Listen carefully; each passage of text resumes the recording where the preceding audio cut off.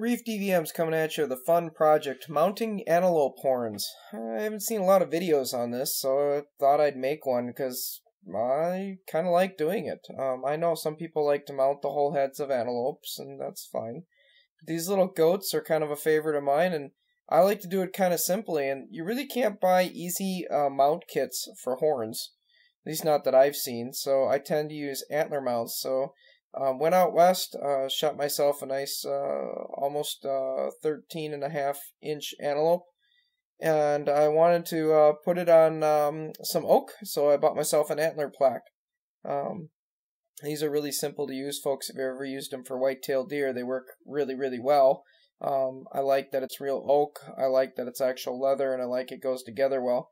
But I wanted to show you that you can use them for horns. So I'm going to get some boiling water, and I'm going to take my horns and the skull cap there, and I'm actually going to start the boiling process. Now, I know with antlers, if you read the back of the directions, it doesn't tell you have to do this, but I've got the water kind of on like a low-medium heat. It's starting to boil, and we don't really want this to be a full rolling boil. We just want this to kind of be like a simmer boil. And we're going to put the horns in it enough that it's, hopefully covered up to where, maybe at least a third of them all up in the water. And there's a reason for this, folks. I'm not trying to boil the horns and distort them. I'm trying to get the sheath off so I can get the material between, if you want to think about the dead part of the horn and the alive part of the horn, off. And that is not the easiest thing to do. So here I am just lifting the cover off. I've been boiling it slowly for about maybe 30-35 minutes, and you can see there's some tissue on the skull cap yet. But what I'm after is not to distort the horn. I'm just after to eventually get it loose so that I can pull the sheath off it. As you can see here, I'm just kind of feeling it. It's very hot. I'm going to put my foot kind of right on the skull cap, and I'm going to twist a little bit and pull, and off is going to come the sheath. It's not always the easiest to do, folks, but once you get it, it does come. See if I can show you this up close the best I can here. See, there it is. There, the sheath is off. The inside of the horn there is visible, and that's a material that if you don't get rid of it, it's gonna stink. You don't really want that in your house. So I'm gonna kind of step on it again. I'm gonna try and work the other side free. So once I get this off, basically what I'm gonna then do. So now I've got both of these off. I'm gonna set them off to the side because they're very important. They're very cosmetic, obviously, in the mount.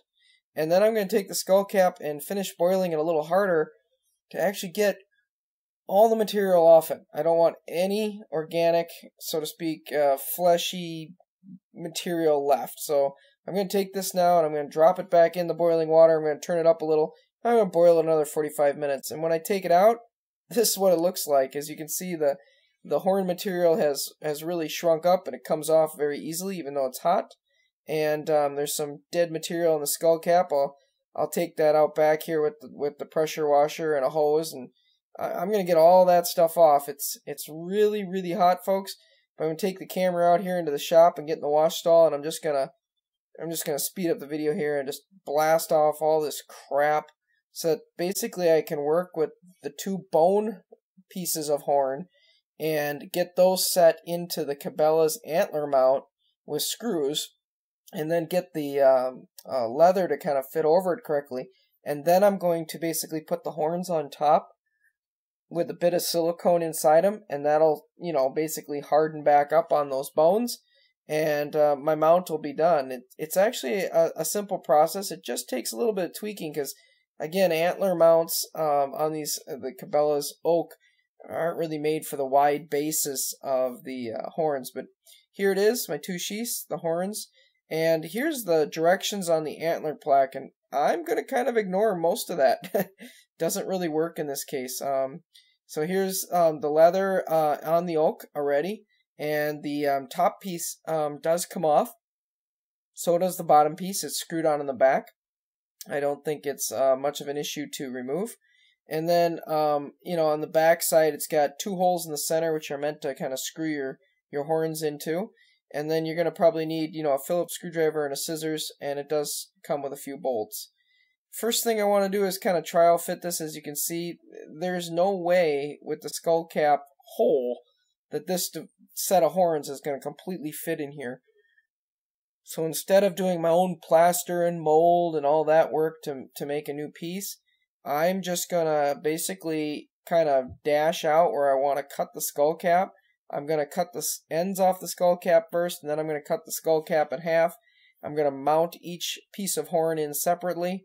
I'm going to use a little rotozip to do this, obviously wearing mask and gloves, because bone fragments are going to fly here in a second. But I'm going to get this thing cut down to the level I want. I'm going to get it screwed onto the oak, and then I'm going to just kind of futz with it and position it to get the leather where I want it. And once I get the leather where I want it, there's 2 screws on the back of the bottom piece of leather, and there's 1 screw on the top piece. So here it is. I've really trimmed down the skull cap, and I'm going to split it in half here in a minute.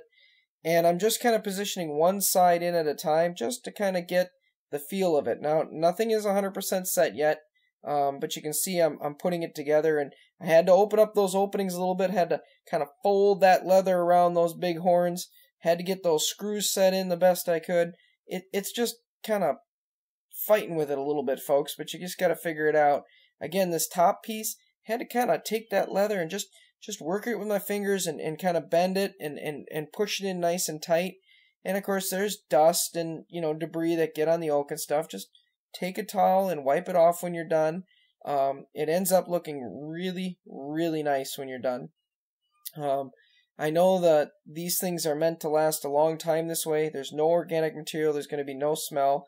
And I'm going to end up with a beautiful mount here for my, 13 and about a half antelope in inches that I shot here in 2017. Thank you for watching, folks. Please like or subscribe, and we'll keep putting out great videos like this.